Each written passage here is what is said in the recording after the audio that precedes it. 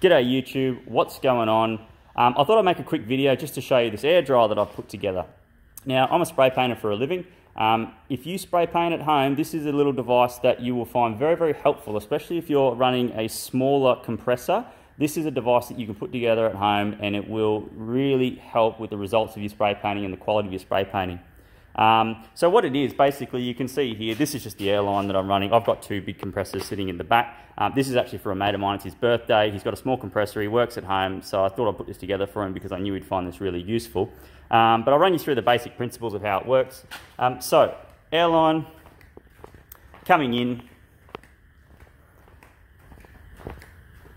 heads down into a little radiator system that we've got happening here. Now, this is actually just an oil cooler from a car, ordered on eBay. I think it was around $50 odd or so. A little thermo fan. That's a 12 volt thermo fan, 80 watt. And what I've ordered for it to power it is that is a 12 volt converter. So it converts from 240 volt electricity down into 12 volt and powers the fan.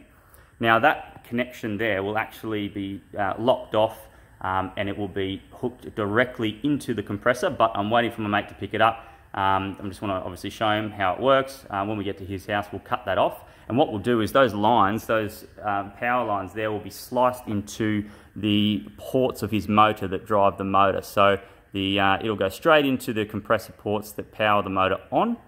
And so whenever the compressor gets powered on itself, what will happen is in turn, it will power up the fan. So whenever the compressor is running, the fan will be running at the same time too. Obviously, the fan will shut off when the compressor is not running, so we've got a good working system there. So, air comes in, it gets cooled down by the cooling system, heads down into the tank, into a port that I've put in the bottom here. Now, heads up to the top of the tank, that's the outlet there for the top of the tank, into a regulator, and then your air line is simply plugged straight into there. And that will go out to your gun or whatever air tool that you're trying to use. Now, the beauty of this system and why I'd highly recommend this, especially if you're running a smaller compressor at home, one thing when you're spray painting that is super duper important is your air flow. Now, where you pick up airflow is from volume in your system. Let's say, for example, you're running a 50 litre tank. If you put something like this in, I think this is roughly 100, 110 litres, this tank. What it means is that you get less fluctuations with the pressure at your gun. If you've got a small tank, as you use your spray gun, what you'll find is the pressure at the nozzle starts to drop quite quickly. So what you'll have to do is turn the regulator up at the base of the gun to compensate for that. And when you're constantly doing that through a spray job, you can get a very uneven job, especially when spraying base coat. The last thing you want is massive fluctuations in your pressure, especially if you're spraying a metallic paint, for example. What you want is a nice, even, consistent airflow. Now, what this does is because there's so much volume in the system, it means that it takes longer for the air to dissipate when you're pulling the trigger of your spray gun. So in turn, your pressure drop is slower.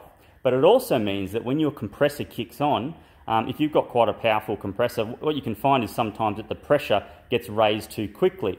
Now, by adding heaps of extra volume into the entire system, it means that those pressure fluctuations caused by the gun taking air and the compressor feeding air, they become smaller. So you get a much more consistent airflow. So if you're doing a larger project, certainly a hell of a lot easier. If you're spraying a whole car, you definitely want something like this, especially if you're running a smaller compressor.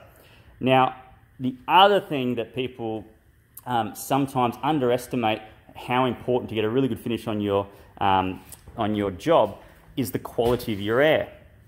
Now, when a compressor compresses air, it heats up and there's moisture trapped in that system. A system like this, what it will do is remove that moisture from the air, well, a good majority of it anyway, by cooling it down. So what happens is when that air gets really hot, the moisture is trapped in the air.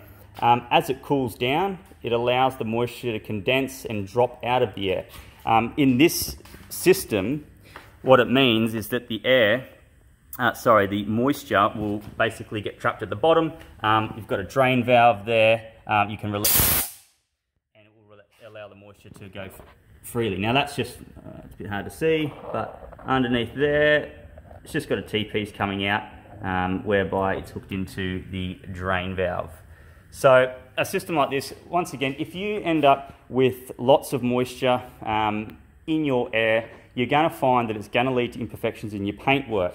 Now, especially too, if your compressor is running constantly, which tends to happen if you've got a small compressor and you're spraying a large job, if it's running constantly, the compressor is running very hot, you get a lot of blow-by. And what I mean by that is you get a lot of water gets blown straight into your air lines, and you can put filters on the end of guns, but you still inevitably, you tend to get a little bit of that moisture will still come through. I've had it before where I'm running filters through guns, you know, right at the end when I had the, you know, crappier setups, and I'd find that number one, it would start to restrict airflow, but number two, if the filter got too full, which they can often do, sometimes they will bust out, and I've had water come leaking out straight onto my fresh paintwork and totally destroy the job.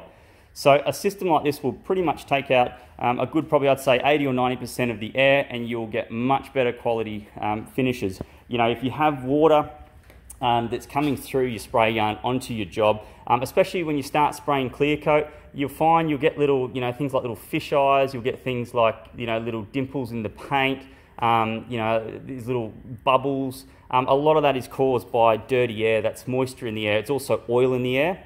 So a system like this, what it will do is it will alleviate a lot of those problems for you.